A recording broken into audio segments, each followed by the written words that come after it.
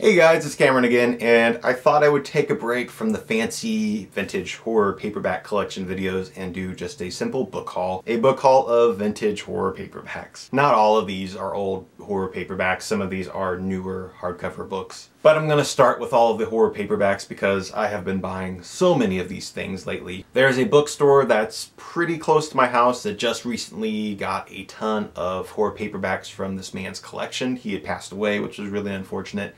But the family just donated all these books to the bookstore. This man bought all of these horror paperbacks in the 70s, 80s, and 90s, and he never read them.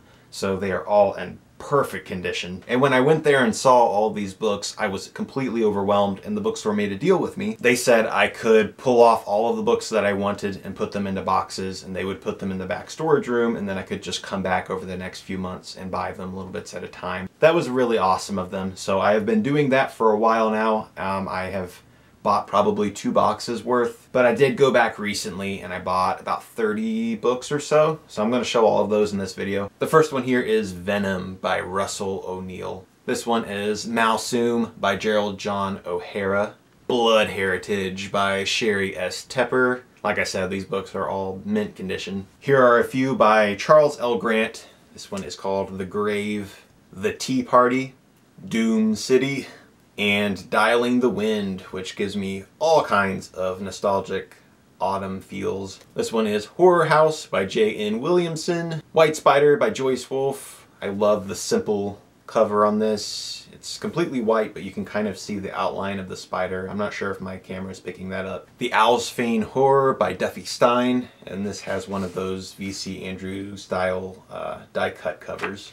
The Light at the End by John Skipp and Craig Spector. The Voice of the Visitor by Larry Sloanaker. The 12th Child by Raymond Van Over, which I think is an hysterical cover. And here is Monsters You've Never Heard Of, which is also by Raymond Van Over of the Creepy Baby book that I just showed. Thirst by Yodor Kretinsky. Cold Moon Over Babylon by Michael McDowell. Really need to read this soon. The House by Bentley Little. I used to have a creased up copy of this book not too long ago. So I was able to replace it with a nice pretty copy. Resurrection Dreams by Richard Lehman. Evil Eye by Erin M. Ely. The Dead Man's Kiss by Robert Weinberg. Death Walker by Patrick Whalen. Ceremonies by Josh Webster. Demon Within by Donna Reed. And lastly, for this set of books, I have The House of Cain by Ken Yulo.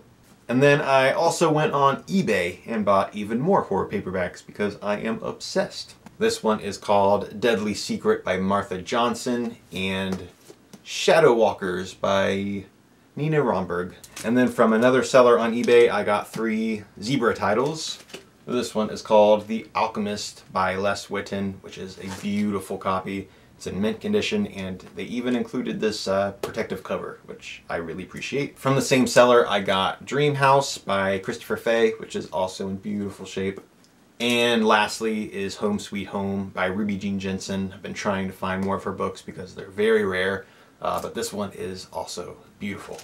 Perfect copy. And then I got a nice little stack of books from a friend and seller on Facebook. This one is called 14 Vicious Valentines, which is an anthology of 14 different Valentine's Day horror stories. This one is Ghost Train by Stephen Laws, which I found out after I bought this that there is a hardcover copy available. And I didn't know that, otherwise I probably would have bought the hardcover first because I definitely prefer hardcover over paperback. Unfortunately, most of these paperbacks aren't available in hardcover. You can only get them in paperback. But this one is an exception, so I'll probably end up selling this and getting the hardcover at some point. Here is Tangerine by Linda Crockett Gray. I love that cover so much. It's Loose by Warner Lee. And Carlisle Street by T.M. Wright. Alright, so those were all of the vintage horror paperbacks. Now I'm getting into all of the newer horror titles that I've purchased over the past month. This one is called Kill River by Cameron Rubik.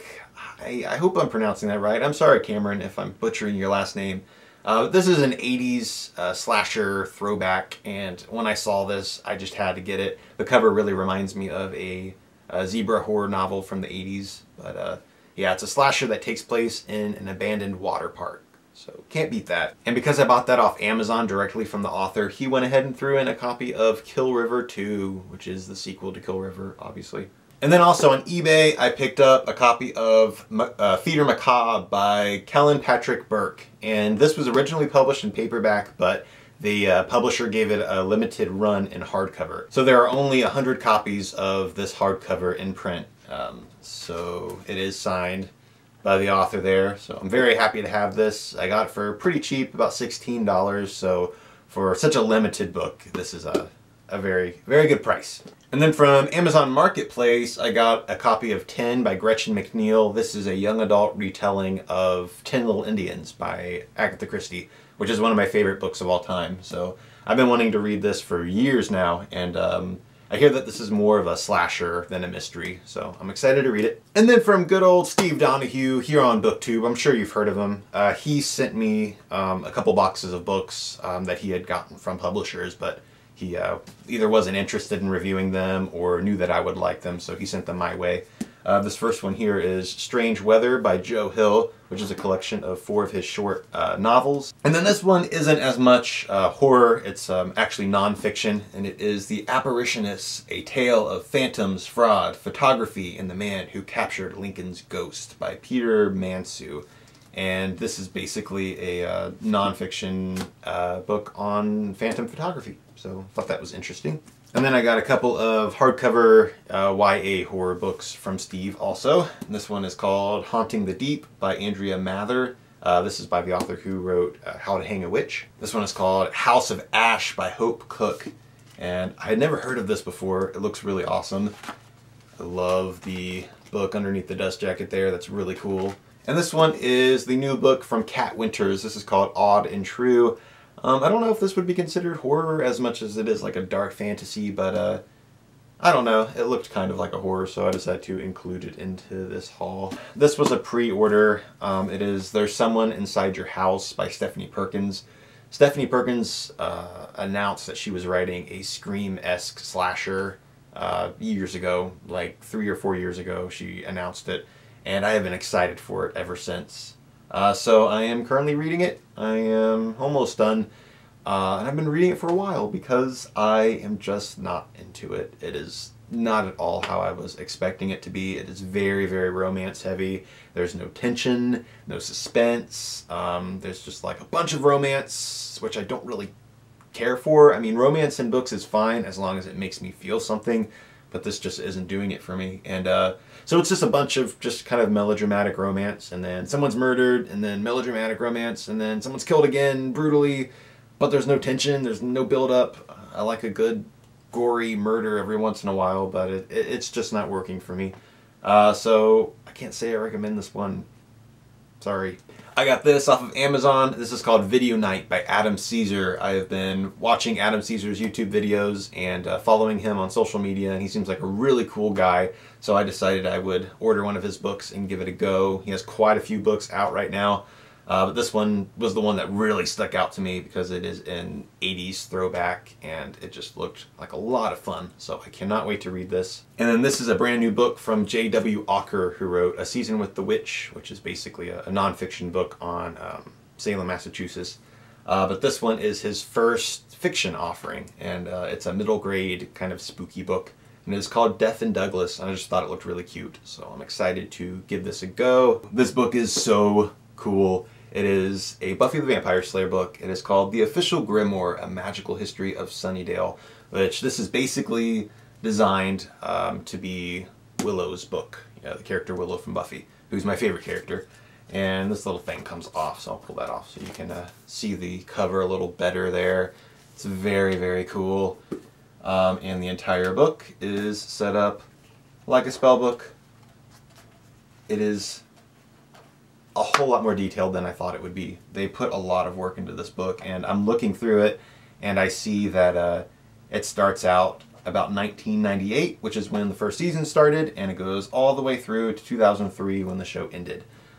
So it's in sync with the series and each season, so I thought that was nice. They clearly put a lot of work into this book, and I cannot wait to just read it from cover to cover.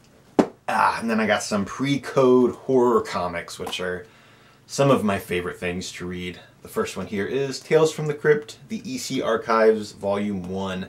I do own The Vault of Horror Volume 1, which I read and reviewed on Goodreads. It's perfect. These editions are amazing. But I had not picked up the Tales from the Crypt one. So here is the first volume in the Tales from the Crypt Archives. Beautifully reproduced. Each comic looks amazing, and it's just the perfect edition. It's the best way to own these comics. I've read a lot of Tales from the Crypt and other EC comics, but I had never really gotten into any other pre-code horror comics, so I decided to start picking up the pre-code classics collection. And this first one I got is Weird Mysteries Volume 1. And I also got Volume 1 of Strange Fantasy as well, which also comes with this really nice slipcase. So I definitely want to get more of these. And that is all for the books, but I did pick up something else that's not a book, but I still thought I would show it just because it's horror related and it's really cool, and I think a lot of you guys will like it. What I have here is the Trick or Treat soundtrack vinyl. This is from Waxwork Records, and it is absolutely amazing. This is honestly my very, very first vinyl. I have never collected vinyl before, but I saw this and I had to get it. This was released a couple years ago from Waxwork, and it sold out so quick. And it's been very expensive to buy online, but they just recently did a second pressing. So I bought it as soon as I could, and I'm so glad that I was able to get it before it sold out. Trick or Treat is one of my favorite films to watch on Halloween Day. It's been a tradition of mine for a few years now, and I'm really, really excited to have this. And not only is the packaging really cool, but the records themselves are awesome. What I have here is the first record, which is pretty sweet. And here is the second vinyl. So there's Sam from the movie with his burlap mask, and that is him without his mask. I love this set. And not only that, but it also comes with a poster with newly commissioned artwork. Here's the poster right here. It's very long. But you got Sam in the doorway. It says Trick or Treat, all the pumpkins. I love it. I'm definitely framing this and hanging it up in my living room.